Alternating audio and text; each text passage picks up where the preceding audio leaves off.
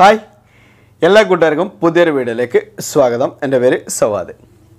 ഇന്ന് നമ്മൾ നോക്കാൻ പോകുന്നത് നമ്മുടെ കേരള സർക്കാർ അംഗീകരിച്ച അതുപോലെ തന്നെ നമ്മളുടെ മുഖ്യമന്ത്രി ശ്രീ പിണറായി വിജയൻ നമുക്ക് ലോഞ്ച് ചെയ്ത് തന്നിട്ടുള്ള ഒരു കൊറോണ വൈറസ് സംബന്ധമായിട്ടുള്ള ഒരു ആപ്ലിക്കേഷൻ പരിചയപ്പെടാൻ വേണ്ടിയാണ് ഇന്ന് ഈ വീഡിയോ നിങ്ങളിലേക്ക് എത്തിക്കുന്നത്. കൊറോണ വൈറസ് സംബന്ധമായിട്ടുള്ള ഫുൾ ഡീറ്റെയിൽസ്, നമ്മുടെ കേരളത്തിൻ്റെ എല്ലാ ഡീറ്റെയിൽസുകളും, കൊറോണ വൈറസ് ഏതൊക്കെ ഭാഗത്ത് ബാധിച്ചിട്ടുണ്ട്, കൊറോണ വൈറസ് എത്ര ആളുകൾക്ക് ബാധിച്ചിട്ടുണ്ട്, കൊറോണ വൈറസ് ബാധിക്കുന്നതിന് മുമ്പ് നമ്മൾ എന്തെല്ലാം മുൻകരുതലുകളാണ് നമ്മൾ എടുക്കേണ്ടത്, കൊറോണ വൈറസ് ബാധിച്ചു കഴിഞ്ഞാൽ ഐസൊലേഷൻ വാർഡിൻ്റെ ഡീറ്റെയിൽസുകൾ, മറ്റെല്ലാ കാര്യങ്ങളും നമുക്ക് അപ്പോൾ നമ്മളിലേക്ക് അപ്ഡേറ്റ് ചെയ്ത് തരുന്ന ഒരു അടിപൊളി ആപ്ലിക്കേഷൻ. കൊറോണ വൈറസിൻ്റെ ഹെൽപ്പ് ലൈൻ അടക്കമുള്ള എല്ലാ കാര്യങ്ങളും നമുക്ക് ഈ ഒരു ആപ്ലിക്കേഷനിലൂടെ അവൈലബിൾ ആണ്. അപ്പോൾ നമുക്ക് എങ്ങനെയാണെന്നുള്ളത് നമുക്ക് തുടർന്നുള്ള വീഡിയോ കണ്ട് മനസ്സിലാക്കാം. ഏതൊരു വ്യക്തിക്കും ഈസി ആയിട്ട് ഉപയോഗിക്കാൻ കഴിയുന്ന രൂപത്തിലാണ് ഈ ഒരു ആപ്ലിക്കേഷൻ ഡെവലപ്പ് ചെയ്തിരിക്കുന്നത്. നമ്മുടെ ഫോണിൽ ഈ ഒരു ആപ്ലിക്കേഷൻ ഇൻസ്റ്റാൾ ചെയ്ത് വെച്ച് കഴിഞ്ഞാൽ നമുക്ക് ഫേക്ക് ന്യൂസുകൾ വരികയാണെന്നുണ്ടെങ്കിൽ നമുക്ക് മനസ്സിലാക്കാനും സാധിക്കും.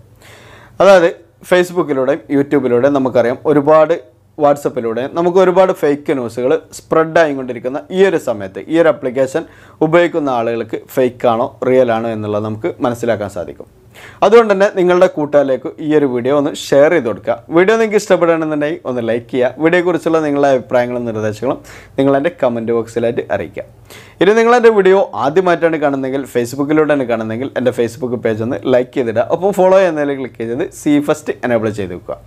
അല്ല നിങ്ങളെൻ്റെ വീഡിയോ യൂട്യൂബിലൂടെയാണ് കാണുന്നതെങ്കിൽ എൻ്റെ യൂട്യൂബ് ചാനൽ ഒന്ന് സബ്സ്ക്രൈബ് ചെയ്തിടുക. ശേഷം തൊട്ടടുത്ത് കാണുന്ന ബെല്ലൈക്കണും കൂടി ഒന്ന് എനേബിൾ ചെയ്തിട്ട് കഴിഞ്ഞാൽ യൂട്യൂബിലൂടെയും ഫേസ്ബുക്കിലൂടെയും ഞാൻ അപ്ലോഡ് ചെയ്യുന്ന ഓരോ പോസ്റ്റുകളും ഒന്നും മിസ്സാതെ നിങ്ങളിലേക്ക് എത്തിച്ചേരുന്നതാണ്. അപ്പോൾ എങ്ങനെയാണ് ഒരു ആപ്ലിക്കേഷൻ യൂസ് ചെയ്യുക എന്നുള്ളതെല്ലാം നമുക്ക് തുടർന്നുള്ള വീഡിയോ കണ്ട് മനസ്സിലാക്കാം. എല്ലാ കൂട്ടരും വീഡിയോ മാക്സിമം ഷെയർ ചെയ്യുക, ലൈക്ക് ചെയ്യുക, കമൻറ്റ് ചെയ്യുക.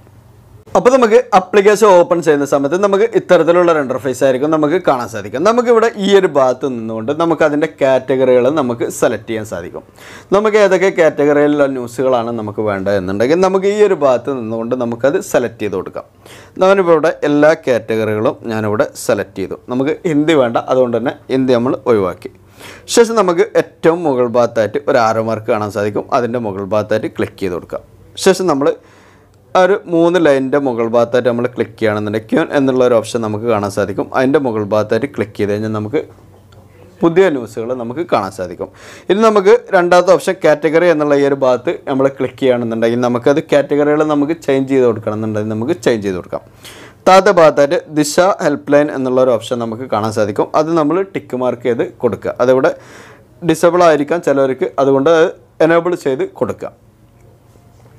ഇനി നമുക്ക് നമ്മളുടെ ആപ്ലിക്കേഷൻ്റെ മെയിൻ ഇൻ്റർഫേസിലേക്ക് നമുക്ക് എത്താൻ കഴിയും. ഈ ഒരു ഭാഗത്ത് നിന്നുകൊണ്ട് നമുക്ക് എല്ലാ ഡീറ്റെയിൽസുകളും നമുക്ക് ഇവിടെ നിന്നുകൊണ്ട് നമുക്ക് വായിച്ച് മനസ്സിലാക്കാൻ നമുക്ക് സാധിക്കുന്നതാണ്.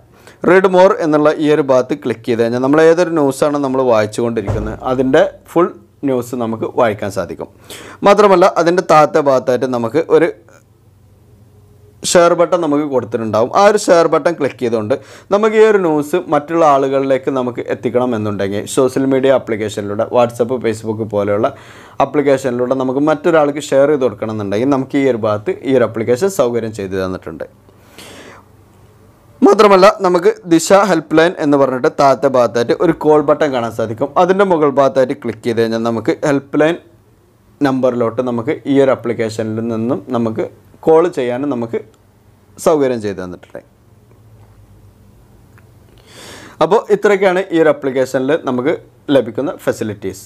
അപ്പോൾ നിങ്ങൾക്ക് ഈ വീഡിയോ ഇഷ്ടപ്പെട്ടിട്ടുണ്ടാകുമെന്ന് വിചാരിക്കണം. ഇഷ്ടപ്പെട്ടിട്ടുണ്ടെങ്കിൽ തന്നെ നിങ്ങളുടെ കൂട്ടുകാരിലേക്ക് കൂടി ഒന്ന് ഷെയർ ചെയ്ത് കൊടുക്കുക. കാരണം ഒരുപാട് ഫേക്ക് ന്യൂസ് സ്പ്രെഡ് ആവുന്ന ഈ ഒരു സമയത്ത് ഒരുപാട് ആളുകൾക്ക്, പ്രത്യേകിച്ച് പ്രവാസികൾക്ക് ഒരുപാട് ഉപകാരപ്പെടും. നമ്മളുടെ നാട്ടിൽ എന്താണ് നടക്കുന്നത്, എന്താണ് കൊറോണയെക്കുറിച്ചുള്ള വിവരങ്ങൾ എന്നുള്ളതെല്ലാം നമ്മളുടെ പ്രവാസി സുഹൃത്തുക്കൾക്ക് അറിയാൻ ഒരുപാട് ആഗ്രഹം ഉണ്ടാവും. അങ്ങനെയുള്ള ആളുകൾക്ക് ഫേക്ക് അല്ലാത്ത റിയൽ ന്യൂസുകൾ ലഭിക്കാൻ പറ്റിയുള്ള ഒരു അടിപൊളി ആപ്ലിക്കേഷനാണ്. അപ്പോൾ എല്ലാ കൂട്ടുകാരും മാക്സിമം ഷെയർ ചെയ്യുക, ലൈക്ക് ചെയ്യുക, കമൻറ്റ് ചെയ്യുക. Okay friends, bye bye.